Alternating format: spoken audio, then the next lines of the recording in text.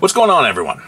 So you've finished your build, everything is all set, and you've just installed another hard drive for some additional space.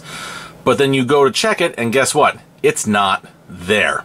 You've checked your cables, you've checked your power, everything's connected, but it's not showing up.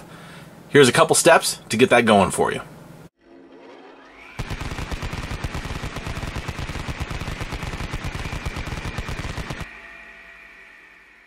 So after you've double checked your basics, like making sure all your cables are connected, you're going to go to the bottom left-hand corner of your screen and right-click the Start button.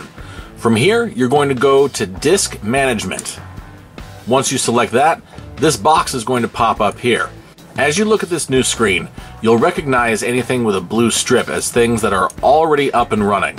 However, you'll also notice the drive that you installed and couldn't see with a black strip here. That's what we're going to take care of. You're going to right-click on the device and you're going to select New Simple Volume. Welcome to the wizard. Yes, we're going to move forward. Default size is going to pop up. Press Next. You're going to assign a letter. Default is D.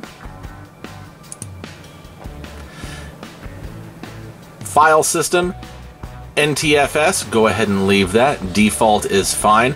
And you can select a name if you want. For this, we're going to select Games.